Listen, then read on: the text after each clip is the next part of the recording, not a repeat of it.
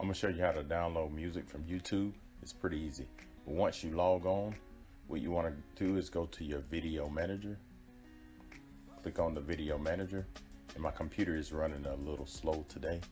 So once you click on video manager, you're gonna go here to the left and click this create. And once you click the create, it's gonna open up here. It says auto library. And as you can see, all this music right here, and you got your durations, and you can come here and change different things. You want the bass, drums, different moods. You want calm, dark. And also it has duration. If maybe you want something that's longer than 5 minutes or something for 2 to 2.5 minutes. But only thing you have to do is click this music. You may want to listen to it and see if you like it.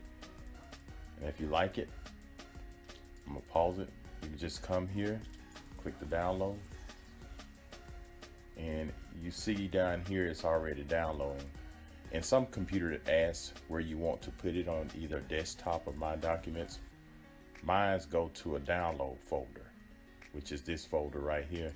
If I click it again, it'll refresh itself. You see it's slow today. And that's the download. That's the music right there.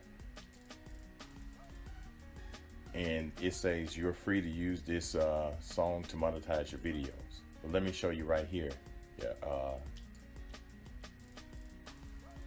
Attributions not required, attributions required. Let me click that one. So let's look at this. If you're going to use this music right here, you have to paste this in your description. So where it says attributions required, you have to use this in your description. But that's all to it. So like I said, you can hit this button and download it. So if this video helped, subscribe to my channel and visit my website at www.weldingandstuff.net. Thank you.